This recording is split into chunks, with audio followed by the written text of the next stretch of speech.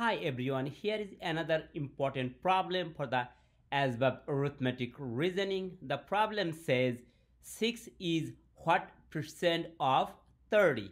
If you want to solve any kind of percentage related problem, you could follow this formula. It will really help you. So let me write that down. That is part over whole equal percent over 100. Now which one should go where? So is means part, right? And this of means whole. So plug the value. So 6 over 30 equal to percent means say this is x over 100. So if you cross multiply, that gives you 30x equal to 600 divided both side by 30 divided by 30, so that gives you x equal to